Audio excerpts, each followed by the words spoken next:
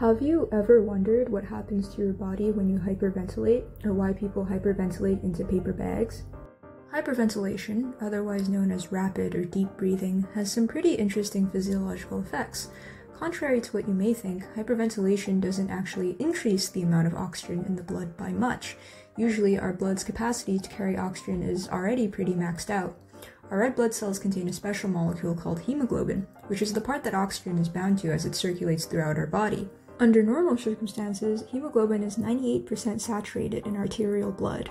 Our hemoglobin is stuffed with oxygen. It simply can't carry much more, no matter how fast we breathe. Hyperventilation actually reduces the levels of carbon dioxide, also known as CO2, in the blood. You may know CO2 as the terrible, horrible, no good, very bad waste product our bodies are constantly trying to get rid of, or as the compound chiefly responsible for the climate crisis that's currently cooking our planet to death. However, we actually need a certain amount of CO2 in our blood as it helps regulate our blood pH. A quick explanation of the pH scale. The pH scale is a measure of the acidity and basicity of a substance. It's measured from 0 to 14, usually. Let's ignore superacids and superbases for this video. The lower the pH, the more acidic something is. Conversely, the higher the pH, the more basic something is. Something that registers as 7, like pure water, is considered neutral.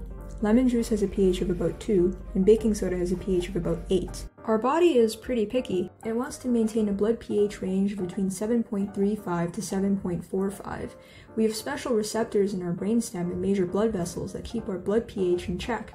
This is why those alkaline diets are, to put it nicely, pure garbage. That's just not how blood chemistry works. Our bodies already have mechanisms in place to keep our blood pH within a very specific range, no matter what we eat. But on a moment-to-moment basis, our blood pH levels are directly coupled to our respiration, specifically our CO2 concentrations.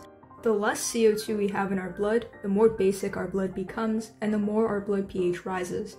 Hyperventilation causes low CO2 levels in the blood, also known as hypocapnia, which leads to an undesirable rise in blood pH. To normalize pH levels, our body constricts the blood vessels leading up to our brain.